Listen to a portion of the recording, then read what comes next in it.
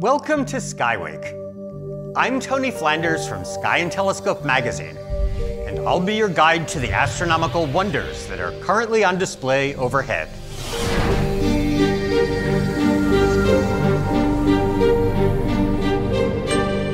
Let's see what's happening in the sky from Monday, January 27th to Sunday, February 2nd.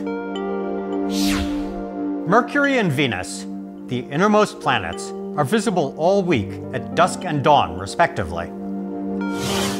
If you look low in the southeast at dawn, you'll see the waning crescent moon well to Venus's upper right on Monday, just right of Venus on Tuesday, and very thin and low to Venus's left on Wednesday.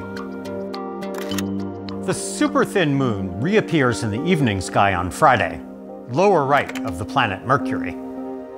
It's well above Mercury on Saturday and higher still on Sunday. The moon is between Earth and the Sun all week, which is why we see it as a crescent, when it's visible at all. We see only a thin sliver that's lit up by the Sun. Most of the lit up side is facing away from us. And the moon appears very close to the Sun in the sky, so we can only see it when the Sun is just below the horizon and the moon just above. That's before sunrise early in the week and after sunset late in the week. On Thursday, when the moon is almost directly between Earth and the Sun, we can't see it at all. Likewise, Venus was almost directly between Earth and the Sun on January 11th. It has moved quite a bit since then, but it's still only visible shortly before sunrise. And telescopes show that it's a very thin crescent. In fact, Venus is so close to Earth now that you can probably see its crescent shape with steadily supported binoculars.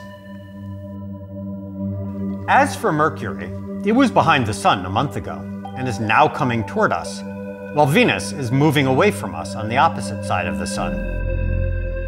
That's why Venus is visible at dawn and Mercury at dusk. Venus is always the brightest planet by far, except for a few days when its lit up side is pointing almost directly away from us. There are three reasons for this. First of all, it's never very far from Earth. Even when it's about to disappear behind the Sun next October, it will be just 160 million miles away. Compare that to Jupiter, the second brightest planet, which never comes closer than 360 million miles.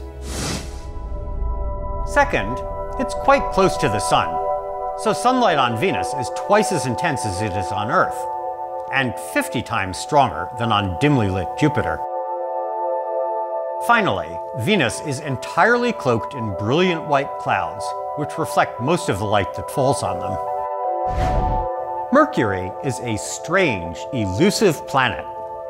It's actually very easy to spot if you know when and where to look, yet most people have never seen it.